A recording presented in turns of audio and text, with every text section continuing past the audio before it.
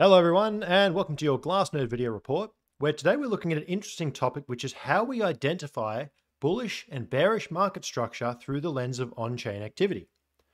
So why are we looking at on-chain activity specifically, and what do I mean by that? Well, on-chain activity to me is the number of transactions, the number of active addresses, and the amount of volume that's moving through the system. What we're trying to assess is the user base growing, declining, and are we seeing more utilization of Bitcoin as a settlement layer?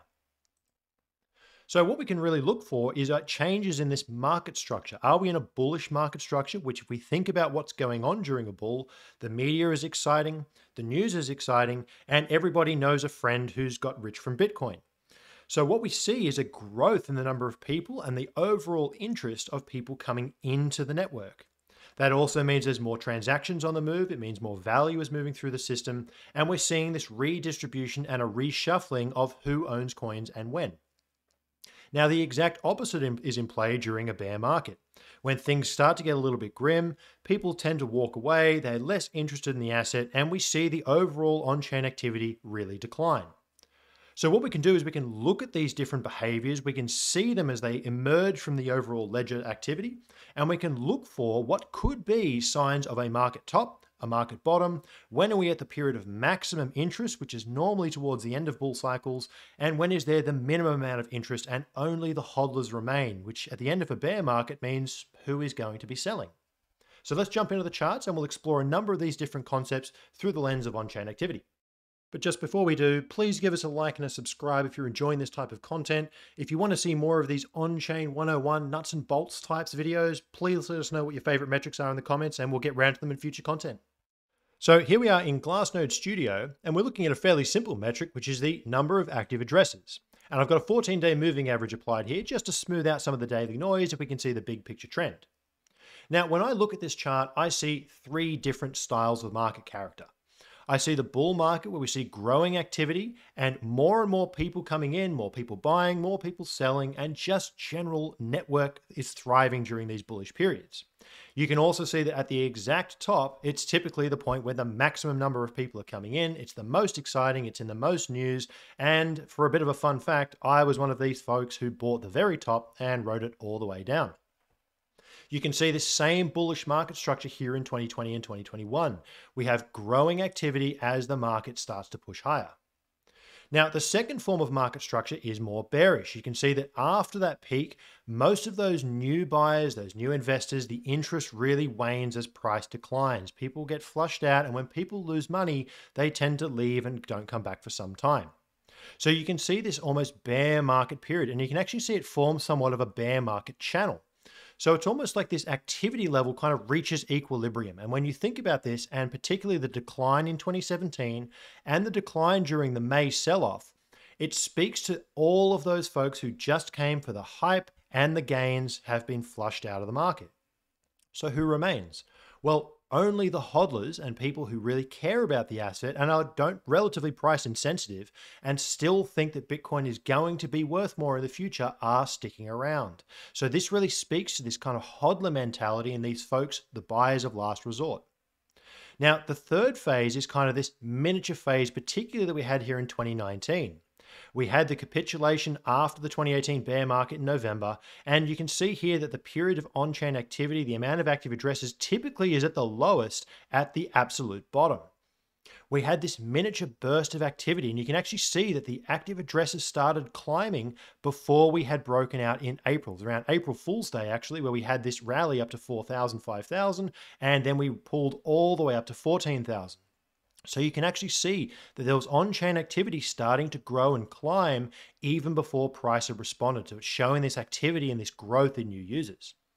Now note also that the 2019 following that peak was another 9-month-long bear market, culminated in the March 2020 capitulation event.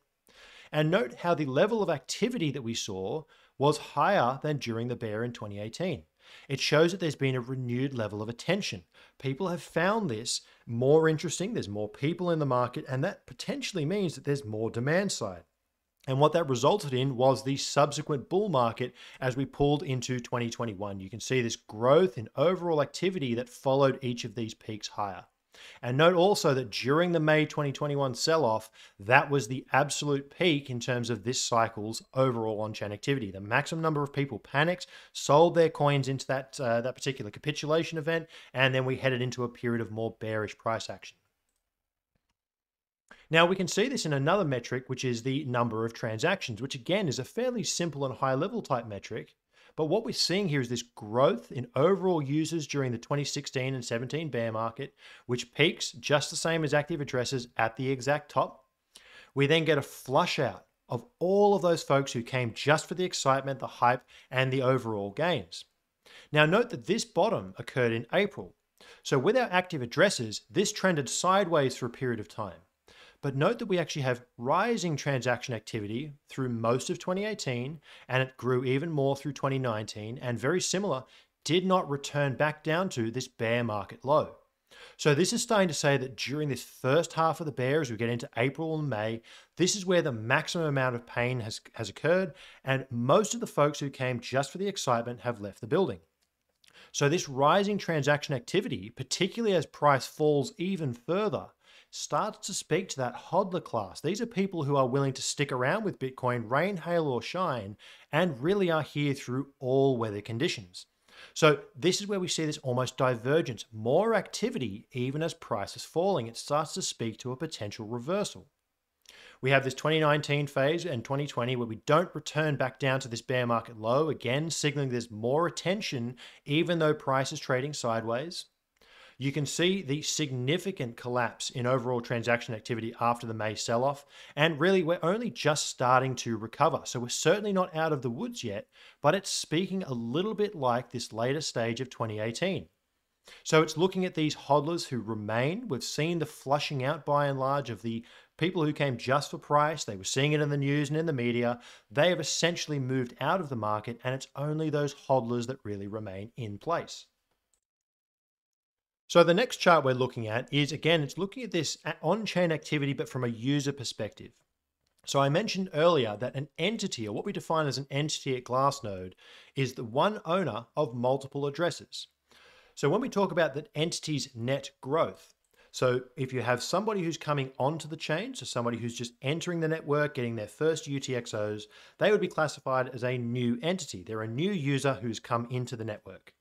Conversely, some people will spend their entire balance and leave the network.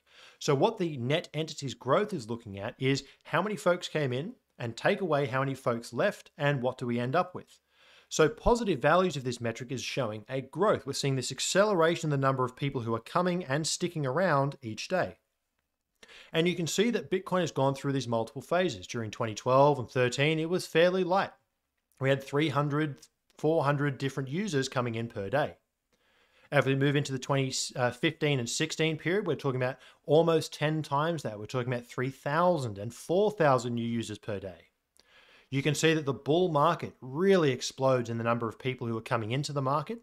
And as with many of these metrics, they peak exactly on the top. When the media is at its absolute zenith, the most number of people know somebody who got rich from Bitcoin. And again, this was me riding it all the way down. I was one of these people in this spike. But note how with each cycle, we get more people who are coming into the network. Back here in 2018, even at the bottom of the bear market, we had 7,000 new entities overall growing in the network. We had a burst of activity in 2019 as we had that rally. We then again established this higher floor. 2021 shows up and we get the topping pattern. Again, people coming into the network typically peaks at or around the top, but you can see that we're still growing. So there are more net entities coming into Bitcoin than leaving. Even as prices are declining, it's starting to show that growth. And you can almost think about this as part of the adoption curve. More and more people are coming in and fewer people are leaving on net. So that's really what this metric is showing. It's this difference between people coming in and people who are leaving. So just before we move on and look at our final metric, do let me know in the comments if you're enjoying this style of deep dive. We're looking to try and make more of this content that really helps you understand different market structures and how Bitcoin functions, and really to try and understand more about these tools. So do let me know if you're enjoying this, and also what your favorite metrics are, so I can essentially explore these over the coming videos. So what we're looking at here is the median transfer volume. So the way to think about a median, if you look at all of the coins that are moving around in a particular day, what is a typical value? What is in the middle? So there's going to be some transactions which are smaller. Typically, we see lots of smaller transactions and a handful of large transactions. So what we see here is very similar. Towards the actual peaks of these markets, we can see back here in 2011, we had a peak in the size of each transaction.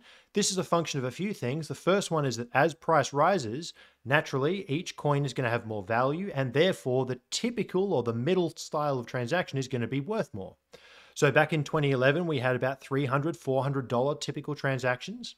We can see we hit a very similar level at the 2013 peak, and these are coins that are being sold. They move back onto an exchange, and therefore we have to find a buyer. The market has to find demand to absorb those coins. During a bear market, as we saw in 2014 and 15, it's very, very quiet, much, much smaller transactions. The overall size is much, much less. And that's generally speaking to people who are trading back and forth and, coins moving to and from exchanges. We can see as we move into 2017, particularly towards the back half. So really this metric is very good at picking when we get this transition from the early phase of the bull and the bear into the bull. You can see the growth in the typical size of these transactions as more of these large sizes come in. This is both large buyers, but also larger sellers. So we see a growth in the typical size of the transaction, which again, buyers have to come in and absorb that demand. And note that we actually had the peak, whereas our previous metrics in 2017 peaked at the top. What we see is a little bit after that. This is showing that capitulation. Once the top actually got put in, this is where folks actually started really liquidating and capitulating, realizing that maybe this bull market is actually over. You can then see the decline in this metric, and it really pulls back to these lows during the bear. And you can see here in 2020, following the March 2020 capitulation event, this really speaks to a equilibrium phase through 2019, and the growth in the typical transaction size, again indicative of a bull market, really started following that March 2020, which is showing again that there's this momentum, more and more size is starting to come in, there's more transaction activity, and again it speaks similar to the later stage of this bull. So it shows that it really does have momentum following that point. Now, where are we in the current market cycle? Well, similar to most of our on-chain activity metrics, following the May sell-off, a significant decline. We've seen that peaking up and overall typical size of transactions, and you can see it continues to drip down. So it's showing that we're kind of in this phase following a blow-off top, following a cycle top, and we have to go through that period of re-establishing equilibrium. And what we're looking for is that regrowth. We're looking for that size of transaction to start climbing back up again, which shows that people are coming in and more value settlement is occurring. So thanks for tuning in. Hopefully you enjoyed this video. Do let us know in the comments if you're enjoying it and what other types of metrics, what are your favorite metrics that you want me to explore, or different concepts or just questions that you have, and we can address them as we go. So until the next video, I'll see you then. Cheers.